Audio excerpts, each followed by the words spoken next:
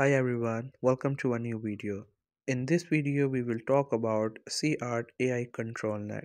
So as you know, pixai.art AI is a platform where you can create AI images like text to image. And the Controlnet is a feature there. With the help of that, you can use some reference model and create your images. So to access this, first you have to get to the website of pixai.art AI. Make sure you have already logged in, or maybe you have registered yourself on this platform. Once you're done with these things, you will see its interface and a lot of different art pieces created by people there. You can also use them or maybe create your own from the scratch. For that, you have to simply click onto this generate option and you will get here. So here you can just simply have to give prompt and it will generate images from it. If we look here, we have this option Controlnet. So what happened here is that you just put an image here.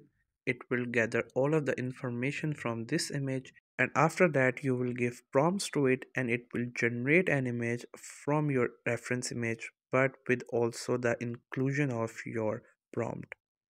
Let's say you want a room like this. You upload an image of a room and then you will do some of the changings in prompt, and then it will generate a new room based on the reference image. I have selected this model. Now I'm just gonna select an image from my system. Here I have selected this image, and now this website is doing that. It is creating a prompt from this image. In the prompt it will explain like the body language, overall looks of the person. And if I want to create another image for it, what I'll do is that I will do the changings into that prompt. Let's say it has explained what kind of a person is standing here. So what I'm gonna do is that I'm gonna change its race, some of like its color, background, and other stuff. And once I do that, it will work onto that prompt and will generate an image which will be very similar to this image. There will be a person who will be standing exactly like this.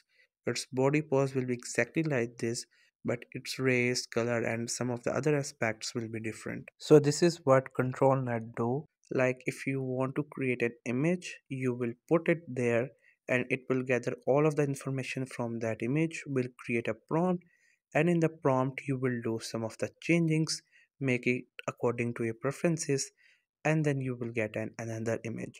So once you have done looking at the prompt and now you have done customizing it, just simply enter it and then it will work onto it, and once it's done you will see the result. So here you can see it has generated an image from the prompt that I gave it. So here the person is doing the same pose as the picture I gave it as a reference. I did some changings in the prompt, like I told to change the race of the person, change the color shirt, change the background, and some of the other things. And it worked really good on the prompt. And here are the result. You can see the difference between the reference image and this image. The poses are the same, but the things I told it to change are completely done very well. So you can also use this control net. You just have to choose any model of your choice, upload an image as a reference there, then it will take out all the features from it, create prompt from it. You have to do the changings in that prompt according to what you're looking for. And then just simply press enter key. It will just hardly take 1 minute, and once 1 minute passed, you will see the results. And once we get back, there you will see this image. So if you want to upscale this image, you can do that. If you want different variations of this image, you can also do that. In case if you want to delete this message, you can even delete this message. So this was all about pixai.art AI ControlNet. Here we learned how we can use this feature, and I'm pretty sure that you have understood very well that how you can use it to create more images. And I also hope you found this video helpful and informative. If you have not subscribed to the YouTube channel, then make sure to subscribe it for more informative videos and updates. And I really appreciate you watching the video till the end. Thank you so much for it.